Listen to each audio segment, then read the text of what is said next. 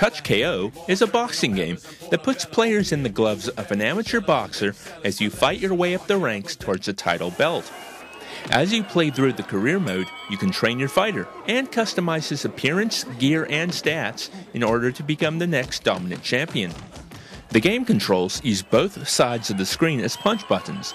Tap the screen to jab, flick inwards to hook, and flick upwards to uppercut. These controls are simple for a boxing game, and they do work. But sometimes, punches and blocks seem slow to register, leaving play a little stinted. Movement is automatic, and so all the player needs to focus on is blocking, dodging, and throwing punches in combinations for the win. The visuals are well presented. Any and all adjustments to your fighter can be seen clearly. The game's soundtrack consists of a few songs, but players have the option to import songs from their iPod and make a custom playlist. There are no local or online multiplayer options, but players are able to post knockout scores to the worldwide leaderboard. All in all, Touch KO is almost a little too simple.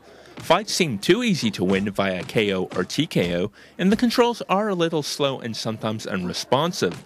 These issues ultimately leave players with an enjoyable button mashing experience, but no real reason to come back for round 2 or 3.